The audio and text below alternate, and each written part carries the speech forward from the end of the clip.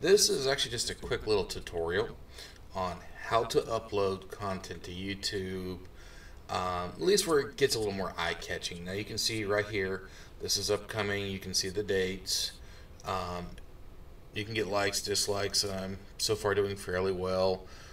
I think I got like one dislike and 2 comments on upgrading the beast, which was funny. That's referring to my computer over here, which I'll do a short later on this week to take and throw on through. But go to your create under your dashboard, go to upload videos, select files. Now this is all my stuff here, so I actually have to go look and see because I save them under various names, but it's on the same folder. This is not the best example of how to organize. Like there's one on the 14th. Let's see, I'm looking for one from today, 0715, because that's how I save it. Here we go. Now, this in particular was World Warships. So that's what we're going to do here. And we're going to do a snappy title.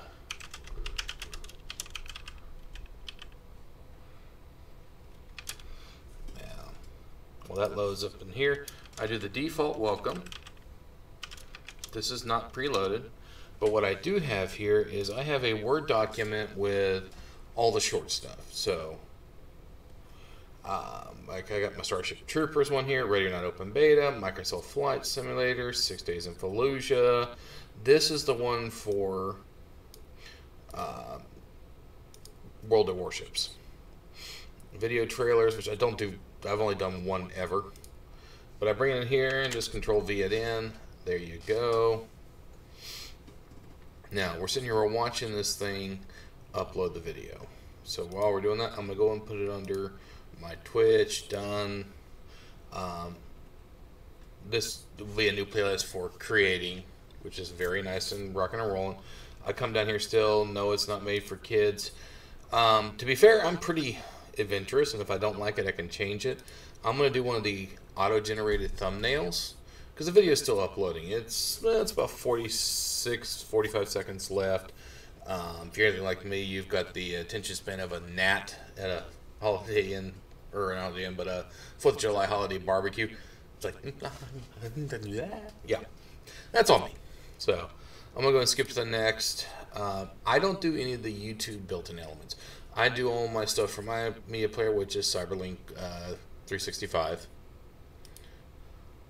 Right now, I've never had a copyright issue because I'm very careful what I upload.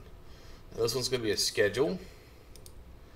I've already got one scheduled for today, so this is going to go out tomorrow at midnight. It is a premiere.